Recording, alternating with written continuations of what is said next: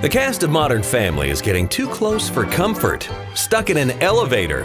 Eric Stonestreet's face says it all, as he gets stuck in an elevator with co-stars Julie Bowen and Jesse Ferguson for about an hour at a hotel in Kansas City. Stonestreet was reportedly visiting his hometown to make an appearance at a fundraiser for the Boys and Girls Club when he and his castmates got trapped in an elevator. It took the Kansas City Fire Department an hour to finally free the cast and about 12 other guests. But it looks like the guests got their share of entertainment from close company. Modern Family continues to be one of TV's most acclaimed sitcoms. So if any of these actors stop moving up, it has to be because their elevator gets stuck.